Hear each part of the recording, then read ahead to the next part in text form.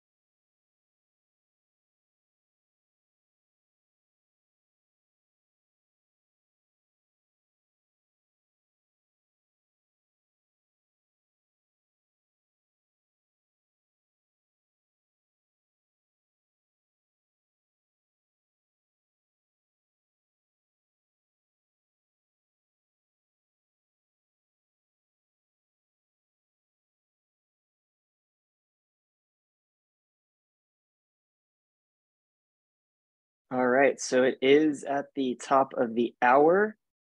Hello and welcome to this webinar.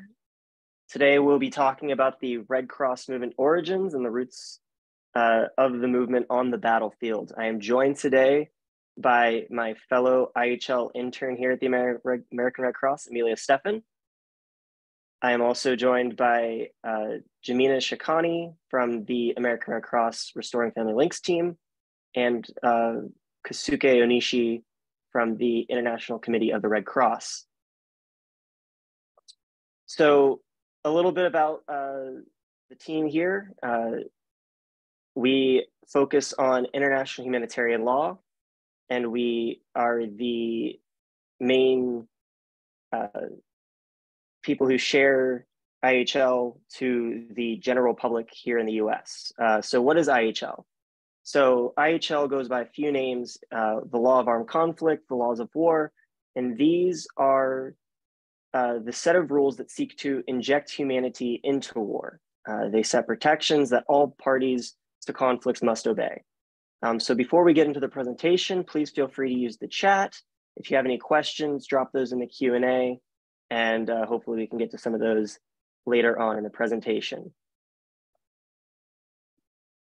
So you may be wondering, why are we talking about this today? So today is World Red Cross and Red Crescent Day, and that happens every year on May 8th. As the founder of the movement, Henri Dunant, this was his birthday.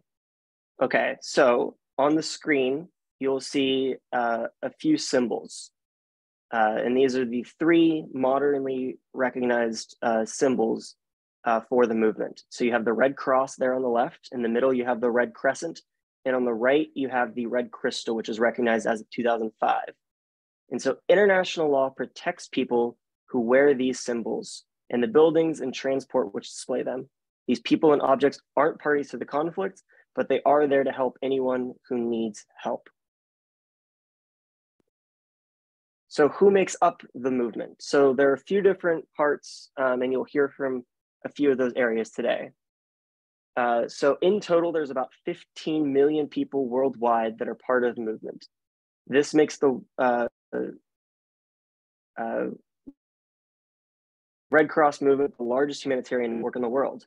So starting on the right, the International Committee of the Red Cross, who you'll hear about more later from Kasuke, is also known as the ICRC. Their mission is based on the Geneva Convention of 1949, their additional protocols, its statutes, and the resolutions of the International Conference of the Red Cross and Red Crescent. The organization is independent and neutral. It promotes respect for IHL and its implementation in national law. The American Red Cross is one of 192 national societies of the movement, and they provide disaster relief and humanitarian need both domestically and internationally. And then in the middle, we won't hear from anybody today, but just know that the International Federation of the Red Cross, or the IFRC, is the world's largest humanitarian network, comprising the 192 national Red Cross and Red Crescent societies that work to save lives, build community resilience, strengthen localization, and promote dignity around the world. The IFRC and its 192 national societies work to prevent and lessen the impacts of crises, disasters, with a focus on saving lives, reduce suffering, and upholding human dignity. Like I said, you'll hear more on the current roles of the ICRC and the American Red Cross later in this presentation. So before we get into the foundation of the movement, it's important to talk about what the movement really stands for. And so on the screen, you see the 7 fundamental principles of the Red Cross, Red Crescent movement that we are celebrating here today. And so these 7 principles are at the heart, at the core of the movement's approach to people during times of armed conflicts, natural disasters, and other emergencies. So I'm going to give just a brief discussion, or a brief highlight of what these various principles are. So starting off at the top, humanity. So this is the main principle that underlies all of the others. And it's essentially that humanity, we seek to prevent and alleviate suffering of all people during times of crises. So next, below that is impartiality. And that is essentially that there's no discrimination for providing relief, for relieving that suffering. Neutrality is again something that is very noticeable about the Red Cross, Red Crescent movement, that we don't take sides in hostilities or other controversies, political, religious. We just remind parties of their obligations, and you'll hear more about that later. Next is independence. So while the national societies often work alongside the government or work alongside the military of the different states that they're within, it's important that the Red Cross remain autonomous and independent from the state to which they are in. Voluntary service. I am a volunteer here at the American Red Cross. So are a lot of people within the movement. And it's essentially that people are not prompted by desire for gain, and that helps fuel the passion for the movement and keeps a lot of priorities straight. Just 2 more, I promise you. So unity. Within any given country, there's only going to be one Red Cross or Red Crescent society that is open to all people within that country. And that's to keep a single mission-focused approach. And then lastly, universality. All national societies have equal status and share equal responsibilities for helping each other. And this one's really important because there's a universality of suffering that requires us to take a universal response to that. So you should have a link there to an ICRC discussion on these principles that I think is really useful. So I'm going to transition now to Amelia, who's going to tell us about the founding of the movement. Hi, everybody. So today we celebrate World Red Cross and Red Crescent Day because of the man, Henry Dunant, whose vision led to the creation of the Red Cross. And his life prior to the founding of the Red Cross was one of wealth. He was born into a wealthy family. And then after he finished schooling in 1853, he traveled to Algeria to work as a businessman for the Swiss colony of Sétif. And during his time in Algeria, he acquired some land and began the construction of a wheat mill, but he needed water rights for this land to actually get the wheat mill going. And this problem is really what starts the chain of events that lead to the founding of the Red Cross, because Dunant decides that to solve his issue, to get his water rights, he is going to approach Napoleon III directly because he needed Napoleon III to give him the paperwork to get these water rights. But at the time, Napoleon III was leading French troops at the Battle of Solferino against the Austrian army. And so Henry Dunant makes his way from Algeria up to Solferino to ask Napoleon III for these water rights. Next slide, please. So the Battle of Solferino takes place in 1859 on June 24th. And like I said, it was the Italians and the French versus the Austrians, and it was in a war for Italian unification. And a fun fact about this battle is that it was purported to be the last major battle in world history where all the armies were under the personal command of their monarchs. But this battle involved over 300,000 soldiers. It lasted for 15 hours and it began at about 3 or 4 in the morning. And by the end of the 15 hours, there were 38,000 casualties, wounded and killed, and thousands of soldiers were left on the battlefield, wounded without medical support or food. So Henry Dunant arrives and he sees that this absolute tragedy and is horrified by what is going on. And so he goes and he leads a group of women and people in the nearby villages and towns to come and take care of those who were left on the battlefield and who need medical care. This is because at the time they were taking the soldiers, the nearest place where they could have medical care was about 6 miles away, and they didn't have enough carts to get all the soldiers to the medical camp.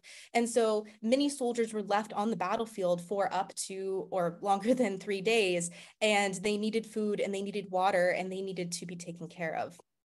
And so after Solferino, Dunant published the short book in 1862, The Battle of Solferino.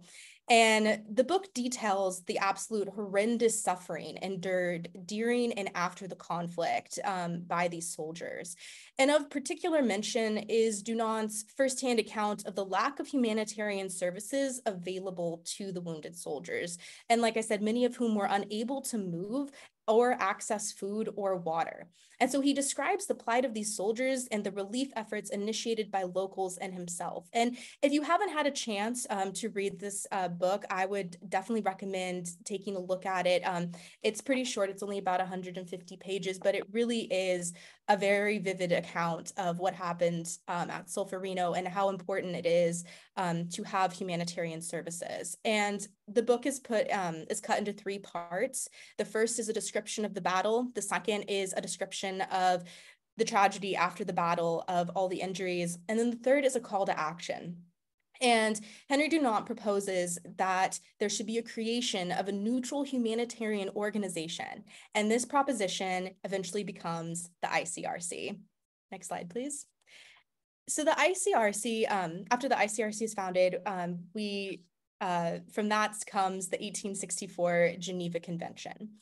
So at the time, there were 12 signatories and 57 ratifiers. And the 1864 Geneva Convention had 3 main principles. The first principle was relief to the wounded without any distinction as to nationality. The second involved neutrality of medical personnel and medical establishments and units. And the third was that the distinctive sign of the Red Cross on a white background, and this was to signify the humanitarian aid workers and humanitarian camps. So the 1864 Geneva Convention was built upon and superseded by subsequent Geneva Conventions, such as that as 1906, 1929, and the 1949 Geneva Conventions, which we are more familiar with today.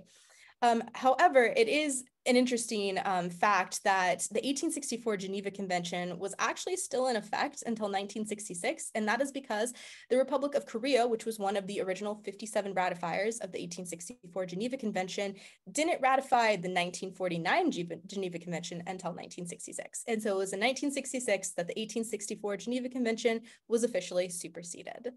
And with that, I'm going to pass it back over to Hunter to discuss the founding of the American Red Cross.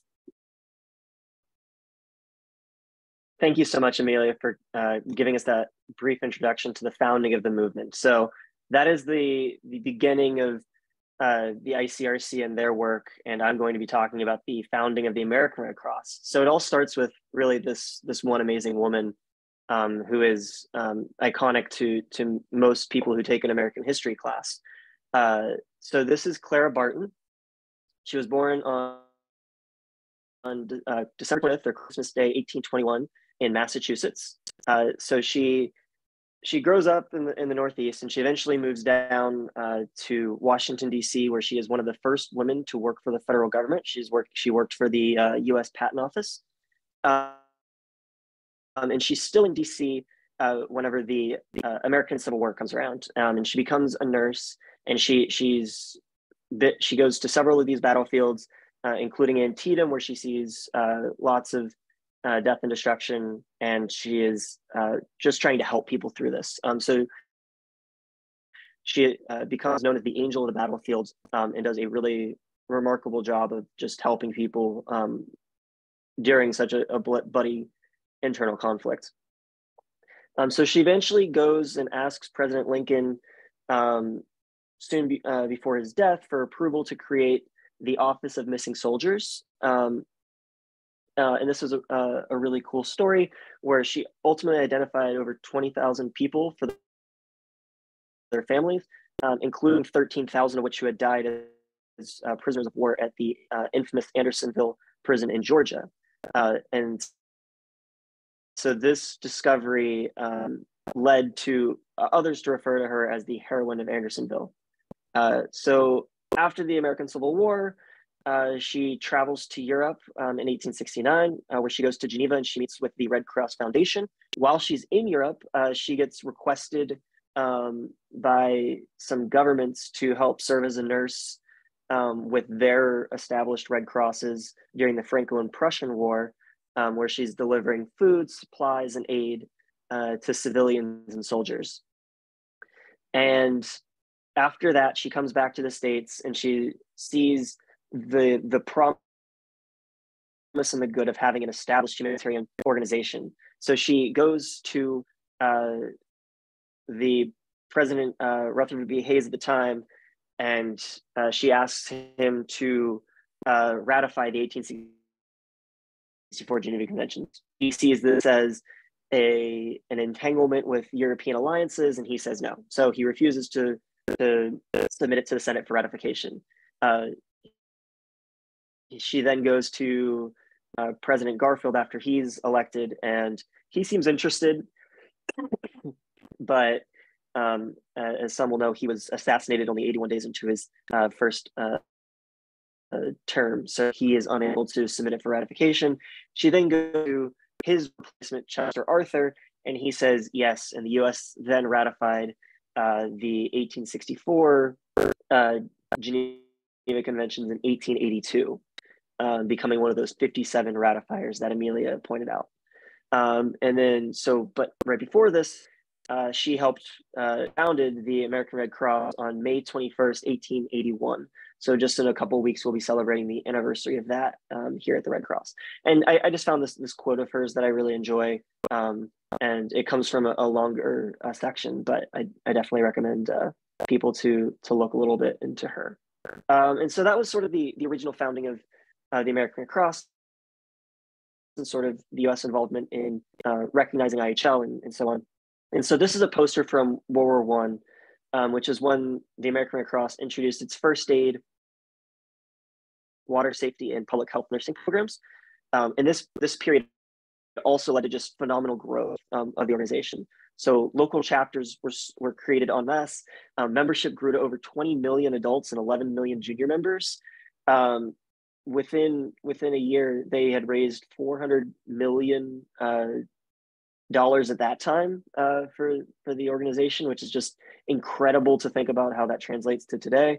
But during World War I, over 20,000 Red Cross nurses served along the battlefield in support of the U.S. forces, which is really just incredible, thinking that the U.S. was only in World War I for the last few months of the war.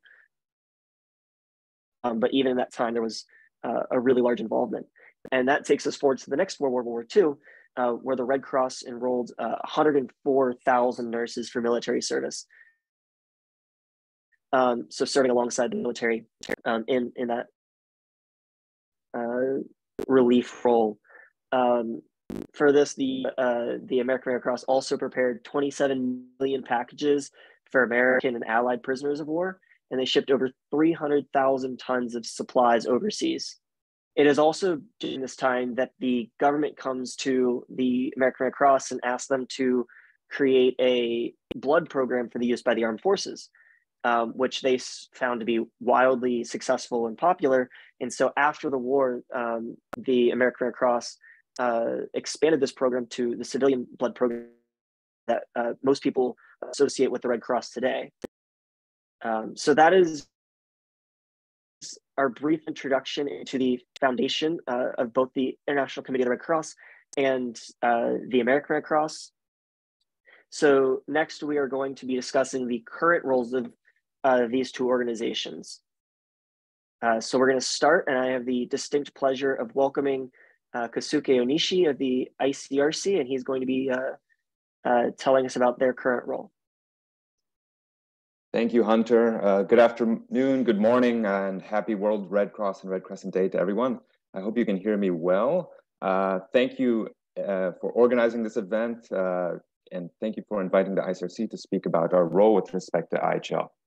So today, I've been asked to briefly talk about what the ICRC does with respect to IHL, both outside, before an armed conflict takes place, but also to demystify a bit what the ICRC does during armed conflict. Before doing so, I ought to briefly mention, what is the ICRC and what does it do operationally? So here we have the first slide here. Thank you, Hunter. And as you can see, the ICRC is a two-hatted organization. So it has an operational hat, and then it also has the IHL hat, which is to promote and strengthen international humanitarian law with a view to preventing suffering. And it does this in tandem with the national societies such as the American Red Cross.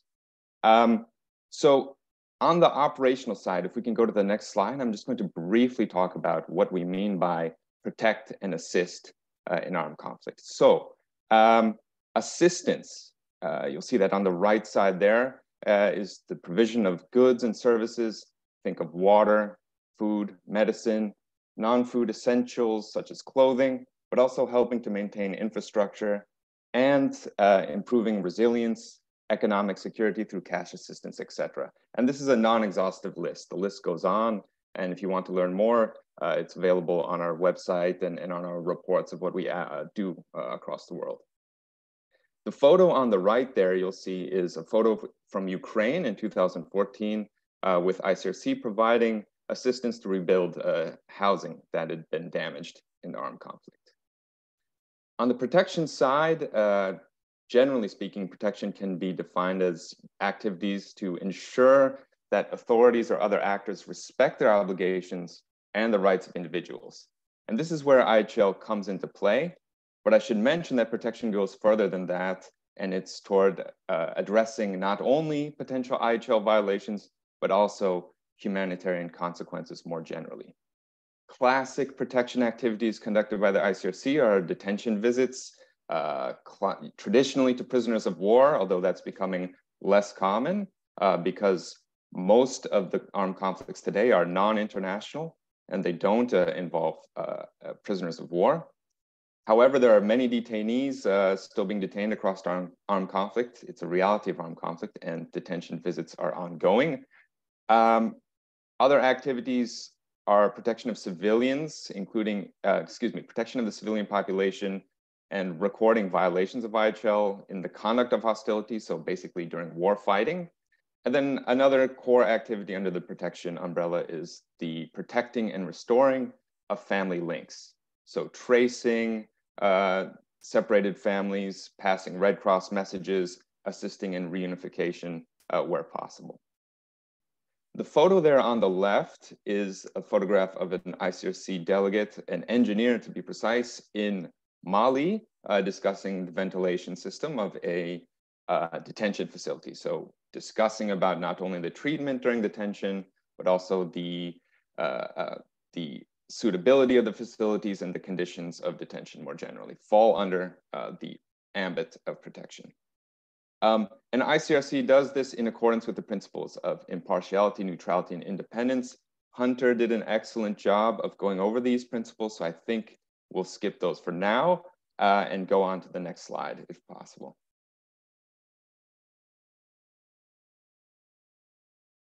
So what does the ICRC do under its second hat, its hat relating to international humanitarian law?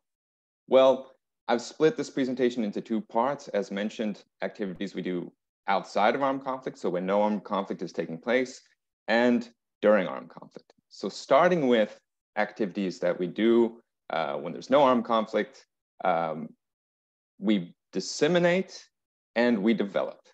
Those are the two main buckets that if you take that away today, that would be far, like very sufficient in terms of understanding what we do. So dissemination is to make the law known. Ignorance of the law is a major obstacle to respecting it. So the ICRC not only spreads and teaches the law, but it studies carefully, among other things, which actors would be arms bearers in armed conflict.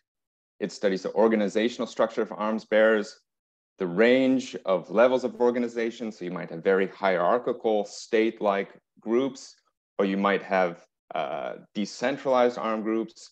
And we think about and we implement strategies on how to teach these groups the law, but then also how we can appeal in different ways to make them respect the law. So sometimes just resorting to the fact that it's international law is sufficient, particularly for state actors, but other times the fact that it's international law might not be so convincing. So we might also try to socialize the norms in IHL through other means, highlighting how IHL and religious doctrines, for example, or moral and ethical obligations overlap with IHL, and try to get not only the arms bearers to know the law, but to socialize it so that they have this humanitarian reflex and this reflex to respect the law when an armed conflict breaks out. If you want to know more about this type of work and our research on different types of groups and how we disseminate and try to socialize IHL, there's an excellent publication that's free called Roots of Restraint in War. If you Google Roots of Restraint in War, it'll come up and you can get a free PDF of that. And it breaks down with case studies the different types of armed groups and the different ways that one, including the ICRC, might be able to disseminate and socialize IHL. In addition to dissemination and socialization, we also conduct trainings and we assist with the implementation of law. And implementation in terms of public international law parlance means converting treaty law into domestic law, and in certain jurisdictions, that is a necessary step, not only for ratification, but for that law to have effect. So many of our colleagues are speaking to parliamentarians and trying to figure out how best to take the treaty law and implement it into domestic law. We also promote the understanding of law. Primary examples of this are a 2005 study that compiles state practice and try to figure out and try to make clear what are the customary rules under IHL. And we're also updating our commentaries on the Geneva Conventions. These conventions were drafted in 1949. The commentaries were published shortly thereafter, and many updates, many developments have occurred since then. So we're undertaking a process of updating the commentaries, not only of the Geneva Conventions, but of the additional protocols as well. To date, we have updated the first, second, and third Geneva Convention. Still have to do the fourth and the 2 additional protocols. Finally, the ICRC also develops the law. So it urges states to create law. Emilia went over the first step that this took place in with respect to the 1864 First Geneva Convention. That sort of activity where the ICRC gets states together to come up with a treaty is ongoing. It took place in 1949. It took place with respect to the additional protocol. And most recently and ongoingly, I don't know if that's a word yet, most recently, we've called on states to try to develop rules relating to autonomous weapons systems. So you may have seen the call from the ICRC for states to begin developing legally binding international rules, perhaps even through a treaty that sets restrictions, certain specific restrictions on the use of lethal autonomous weapon systems. So now moving on to what the ICRC does during armed conflict. So an armed conflict breaks out, what do we do? Well, the first thing we do internally is we classify the armed conflict. is there an armed conflict? If there is, who are the parties to the armed conflict? What type of armed conflict is it? So basically, international humanitarian law is this body of law that is bifurcated. The rules differ depending on whether it's an armed conflict between two states or an armed conflict involving a non-state armed group. And so we have to figure out, is this an international armed conflict or a non-international armed conflict? After we've done so, we send to the parties to the armed conflict what we call rappel du droit, which in English is a recall of the law, and it shares with them our classification. And depending on the classification, it highlights the applicable rules and what the parties to the armed conflict must respect throughout the armed conflict. After we do that, the ICRC monitors compliance with IHL. We have delegates on the ground in the armed conflict situation, and we monitor potential violations. Based on that monitoring, we have bilateral and confidential dialogue with the parties to the armed conflict. We talk to all sides, including armed groups that might be listed even by the UN as terrorist groups, and including states that might be seen or even determined by the GA, the General Assembly, or the Security Council to be aggressors. It doesn't matter. We talk to all sides and all parties to the armed conflict about compliance with IHL. I mentioned that this is bilateral and confidential. So we never publish reports about violations, and we speak only with the parties to the armed conflict. In other words, the content of these discussions is kept secret. Why is that? So two reasons. First, it allows us to have candid discussions on tough issues with a view towards improving their compliance with IHL. So if you think about it, if there was a risk that the content of these discussions could be public, it would be impossible for parties to the armed conflict to openly talk about the challenges that led to the violations, why the violations happened, what measures they're taking or not taking to address the situation, right? Keeping in mind that some of these violations might also amount to war crimes or other individual or state responsibility that they could be held liable for. So it's very important for the parties to the armed conflict to know that what they discuss with us is not going to be shared. Second reason, remember that the ICRC is double-hatted. Excuse me. So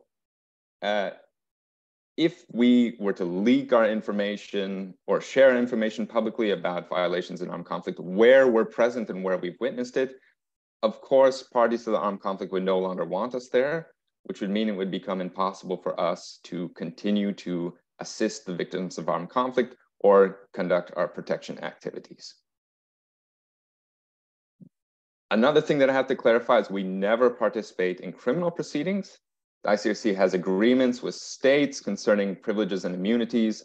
So delegates of the ICRC will never be called to tribunals or be required to hand over materials.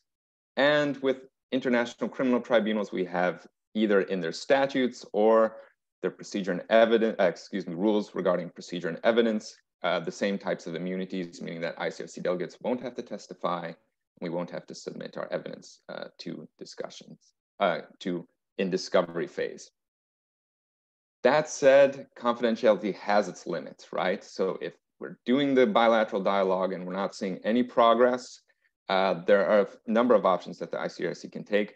One of them is what we call mobilization, which is to approach third states, particularly those who have influence over the parties to the armed conflict, and try to get them to convince the other state, the state that is violating IHL, to change their behavior and respect the law. Finally, if that doesn't work, and when all other options have been exhausted, and the ICRC determines that it's in the interest of the victims and those affected by the violations, it will publicly denounce violations of IHL, but this is exceedingly rare. It never happens. It's never happened since I've been with the ICRC. The last time that I know that it's happened was in 2007 with respect to Myanmar. This is really a last resort. So to recap, the ICRC's way of working in armed conflict is really this confidential and bilateral dialogue with the option at times of mobilizing third states. And Importantly, we say that it's an obligation under IHL for states to respect and ensure respect for IHL. So we're constantly calling on states to try to bring any states that they have relationships with into compliance with IHL insofar as they have influence over them. So I think that concludes it for me. Thank you very much, Hunter. And I'm going to turn off my video and yeah, give it back to you. Thank you. Thank you so much, Kasuke. I think I speak for myself and the entire team here for the wonderful, amazing things. And we just want to thank you for all the perspective you bring from the ICRC and for teaching us today. So if everybody at home can do a little round of applause, that'd be really wonderful. So now that was the ICRC, International Committee of the Red Cross. So now we're going to be talking about the American Red Cross and the work that the organization that I'm a part of does. So the American Red Cross works in 5 main areas: disaster relief, life-saving blood, training and certification, military families, and international services. So we're going to hear today from a representative from the Restoring Family Links team.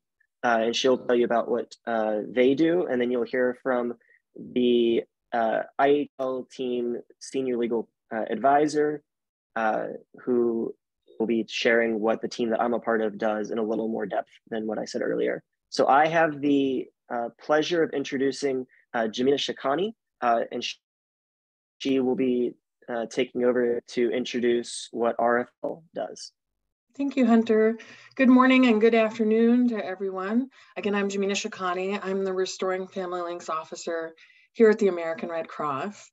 And he mentioned those 5 lines of service at the American Red Cross. Within the international services line of service, the Restoring Family Links program helps family members locate and reconnect with one another after being separated by humanitarian emergencies, such as armed conflict, disaster, and migration.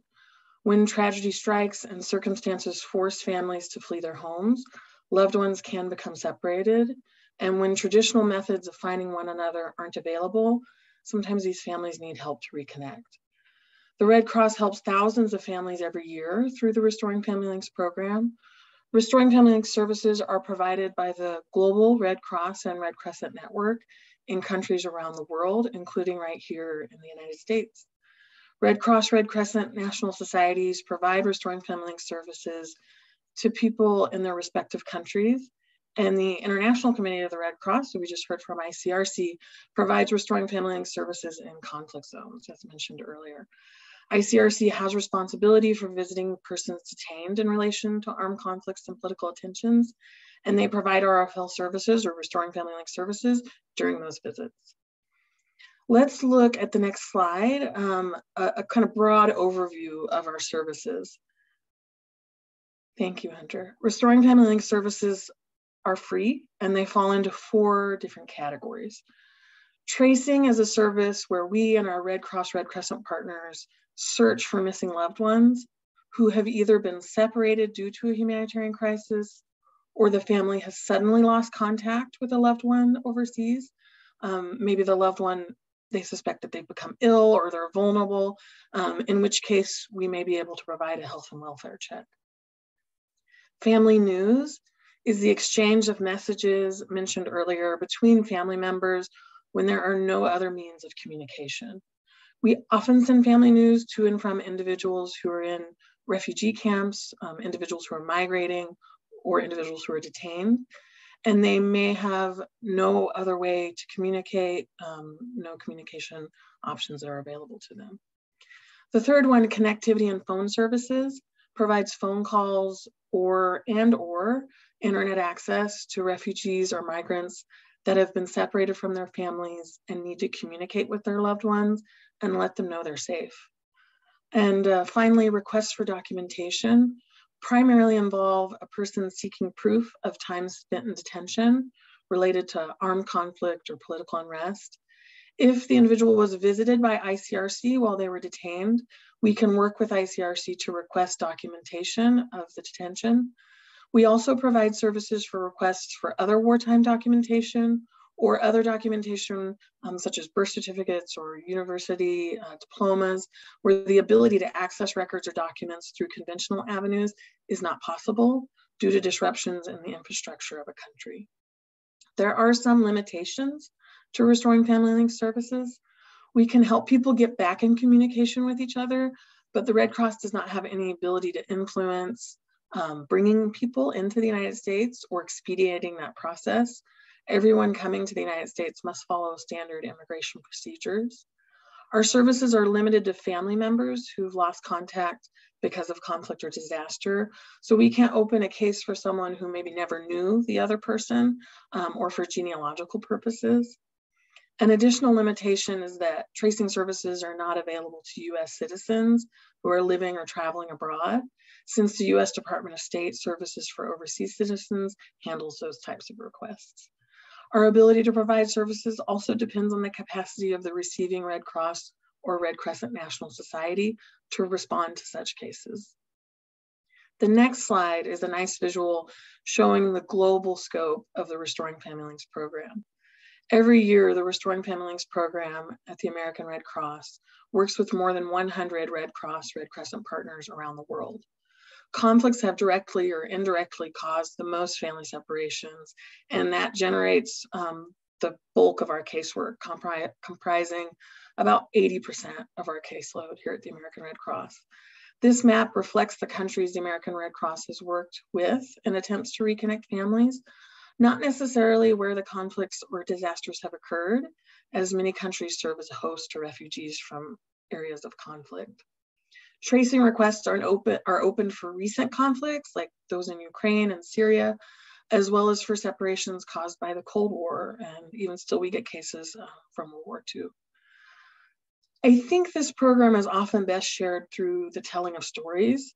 The next slide, we're going to look at a story shared by one family, which shows the impact of the Restoring Family Links program.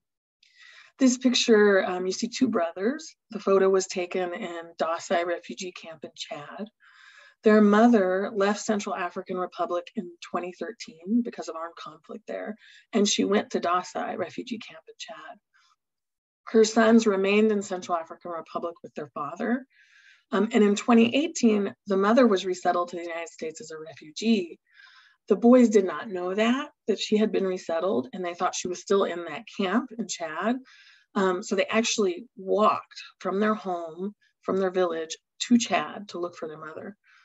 Their mother eventually came to the Red Cross office in Tucson, Arizona, and opened a tracing inquiry to look for her two sons. So you can see again the boys, they're aged 12 and 13 in the photo. They were located in Dawsai Camp in Chad by our Red Cross colleagues in that country. One of the boys, you can see he's holding their mother's photo. This photo was taken at the Tucson, Arizona office when she opened that tracing inquiry. Once the children were located, the mother made a phone call to her children while at the Red Cross office using our connectivity services, and the family was reconnected after years of separation. We hope this small time talking about Restoring Family Links gives you a better understanding of the program. I encourage you to learn more and explore information available on redcross.org, which includes videos and additional information about the program. And I'm going to go ahead and pass it on to my IHL colleagues to share more information about that program.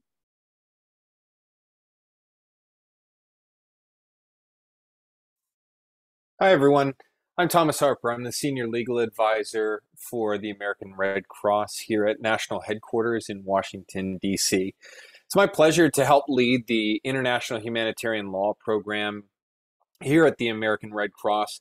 And as you've heard today, our program carries on a legacy that began on that battlefield in Solferino in 1859.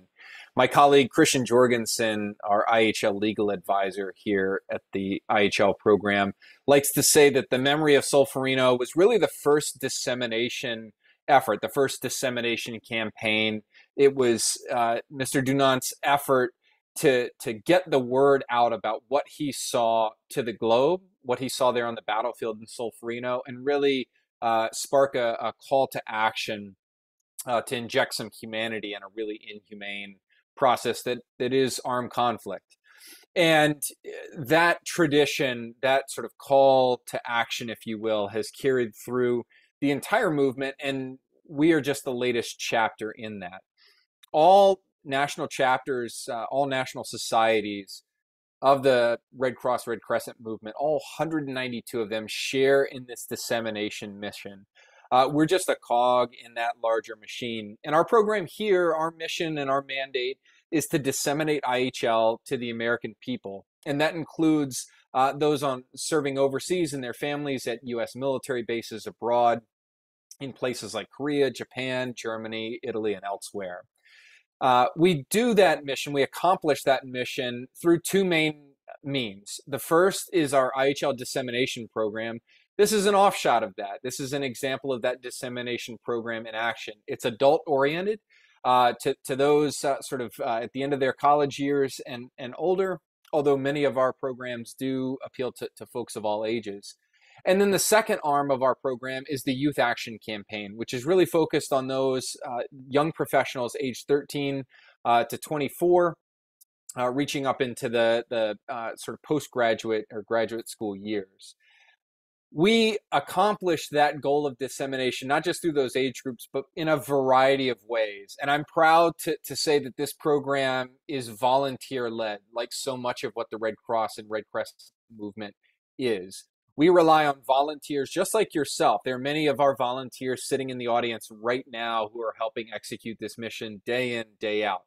Folks who come and get certified as IHL instructors and go out and teach classes just like this in their communities. Folks who serve as Youth Action Campaign advocates, young adults, young professionals with no legal background who are learning about IHL and teaching about it to their classmates, their friends, their family members, and their community members. Truly, it is an operation that is done person by person, because as Kasuke really poignantly mentioned there, ignorance of the law is a real danger. It threatens the very legitimacy of the rule of law, of the lifespan of IHL. And by sitting here and listening to a presentation like this, by volunteering out in your community, even if it's nothing more than just speaking to people about the existence of IHL, the existence of these rules on the battlefield and their role in reducing suffering, that is making a difference, because an informed person, someone who knows more about the law, is that much more able to advocate that all sides during an armed conflict abide by their responsibilities under IHL and therefore help in the ultimate goal of reducing human suffering during armed conflict.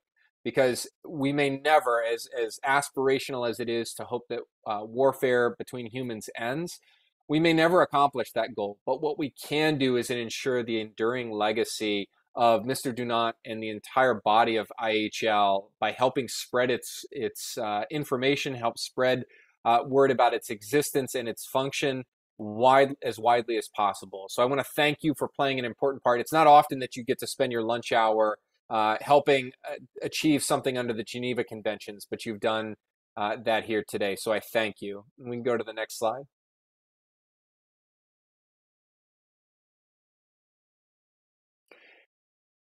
If you were interested in coming, before I kick it back over to Hunter to close this out, I want to say thank you, first of all, to Hunter, to Amelia, to Kasuke, and to Jamina for putting on an outstanding presentation. This really is a momentous occasion every year.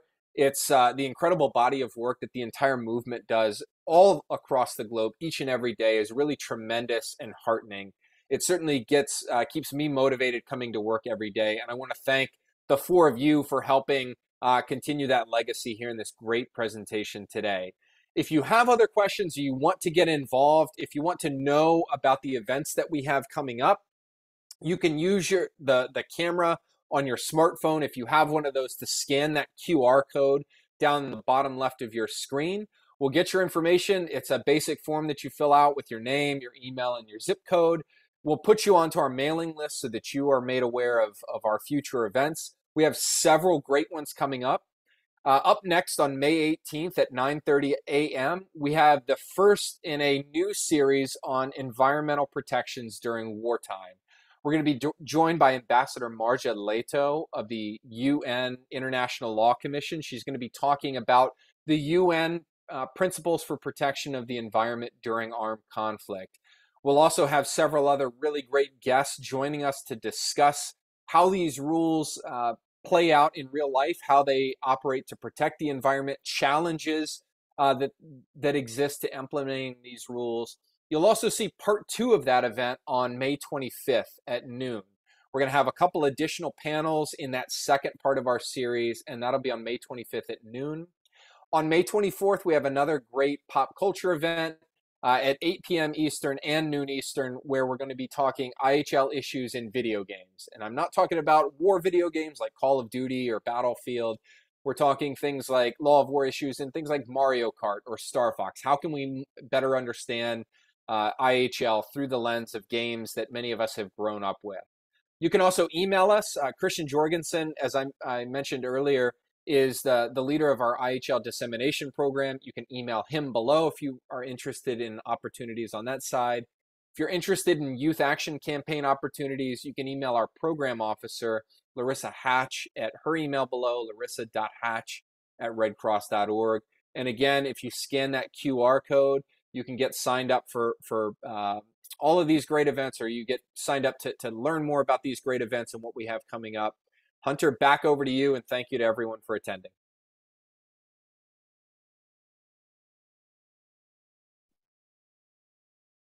Thomas did a great job of wrapping us up. So I just want to say once again, thank you for coming and have a great rest of your World Red Cross and Red Crescent Day. Bye, all.